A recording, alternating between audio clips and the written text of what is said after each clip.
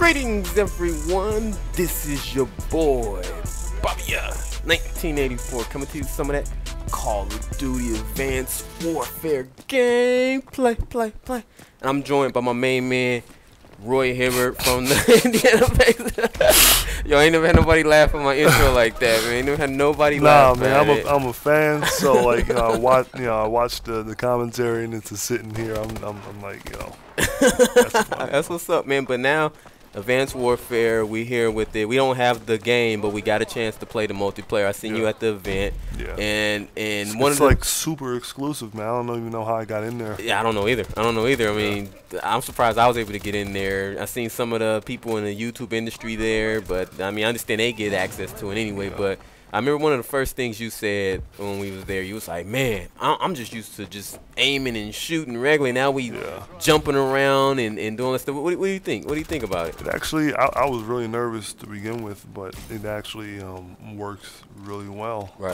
Just to be able to jump forward, backwards. You thrust and you could slide, and just it brings so many other dimensions to the game.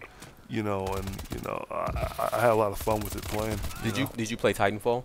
I didn't play Titanfall. Because for the most part, most people will probably say, "Oh, that's Titanfall." Because Titanfall, they have like mech suits where they're doing like the boosting and the dashing. But this game, me and Alfredo, when we playing, we just kept saying it's still Call of Duty at its core, but it's just it's just advanced. It has more, just more things happening. It's still chaotic, and for the most part, like this is a new game mode. They call it Uplink, and it should look familiar to you because it's two, I'm going to say satellites, but it seems like it's two hoops, one on each side, mine that I had to defend, and the opposing team. I think you were on the opposing team at one point. Yeah. But you got to get this little satellite and either shoot it into the little satellite field or dunk it in there. So it's pretty, and you can pass the satellite either to the opponent, and it makes it, I guess they can't use their gun, or you can pass to your teammates. I passed to my teammate. In this gameplay, I really didn't do that well because I had a 7'2" center kind of heckling me. Kind of came up to my side. I was trying to pay attention to what I was doing. I thought you were a true gamer. I thought you do two things at one time. I thought so too, but at that time I was new to this. I was trying to figure out what's going on. I was getting kills. I actually started off pretty well,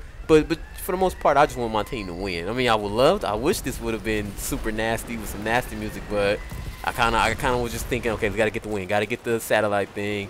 I gotta help this team get that victory by any means necessary. But what was your favorite mode that did you play all the different maps? I played all the different maps, and it was I had my own little section, and it was actually pretty fun. But I think that was pretty.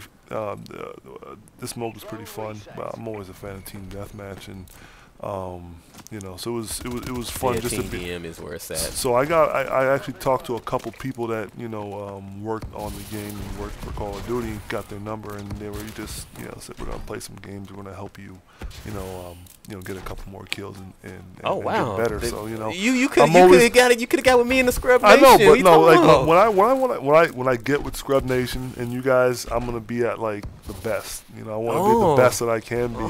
So I'm always nervous to go ahead and play with you guys. Yeah, because I send you invites all the time. You send me invites. It's not like I'm dissing you or anything. I be feeling like I come in. He ain't coming, man. He ain't coming. Nah, man, because like I said, I played one time and one of your dudes just told me I just shoot down UAVs. So I just want to be more than just that. I don't want to be typecast or just pigeonholed into one thing. And we got people like that too. See, I don't want to throw no shade on no more people because I'm gonna have to apologize. But it's a couple of folks on my team who, for pretty much when we play objective type stuff, it's like, okay, you guys, all you do is you capture the flag, or you do the don't worry about getting score streaks. Get a couple of UAVs here and there, throw some ammo down, throw some vests down. But that's their job. We tell them that's what they do. I'm a run and gun. I'm a lone wolf.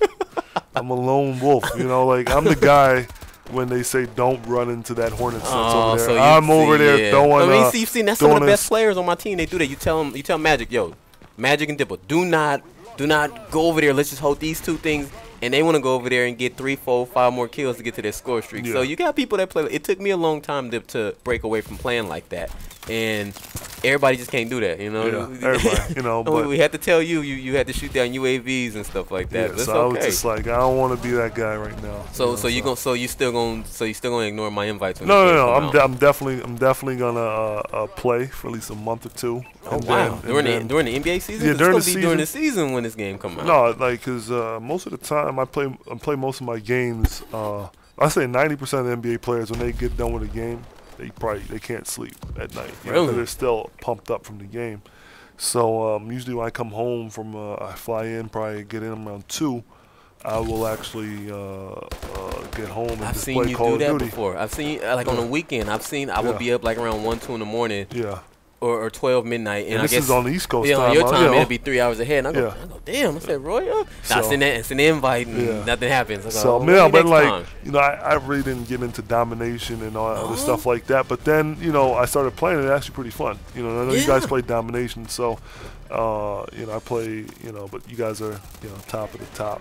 So I don't want to end up in any. See, I gotta check and see. And looking like a scrub. See, but I shout out all the folks in the Scrub Nation because I remember in Modern Warfare 3 you joined the Scrub Nation. Yeah. It's still my clan, but I let my main man Magic hold on to it and take over. So they kind of cleaned house. So I'm not even sure if you still in the clan because at one point I was told there go my dunk right there, still helping the team. But at one point I was told or that they mentioned about taking me out the team. So I'm pretty sure if I'm the leader and my name got mentioned, I'm pretty sure you probably not still in there. So we have to see what we can do to get you back in there because we do need more people in the clan. And if you say you can be playing, when I talked to you last about the clan, you said you were at your max. You couldn't even bring any more people in. But you was in there at that time. Oh, but now that we moved over to like the next console, I guess you can put more people, or like I say, they deleted a whole lot of people who don't play. So I think we have room for people to come in and play. So you can bring more of your basketball friends with you. Bring LeBron and bring. Somebody kind of gave me the boost slam or something. Yeah. Blake Griffin. Is that what they do right there? Well, that's okay, because again, I'm still trying to help my team win. And one of the things with this, I can't shoot. This is one thing I was like, oh man, if somebody run up on me, I'm gonna be at a disadvantage. So I just decided I'm gonna run and just get to the thing. I'm gonna boost and get wherever I can get to. So you're almost there. I'm there. And you see, There we go. But he still got me. I wasn't ready. I needed to reload. But I like this game mode. They say I'm a TDM. Domination, kill confirm. Like, see, they're gonna pass. That's what I thought was clean right there when I was able to do that. And then I think I'm gonna clean this up, get the little 2-piece leg and thigh, and then somebody didn't help me out. So I was doing my part to help the team. But yeah, like you say, I try to get on as much as I can. But you got 2 kids and a wife at home, man. Responsibilities. I didn't kind of gave up for the most part playing. So I don't get to do my thing like I used to, man. So it's kind of tough, man, because I want to play with my squad. And if you're going to be on, if you tell me you're not going to ignore my invites now, I can get back in there, because for the most part, sometimes I'll be like, man, I don't know if we friends, man. He don't be answering my texts. I got to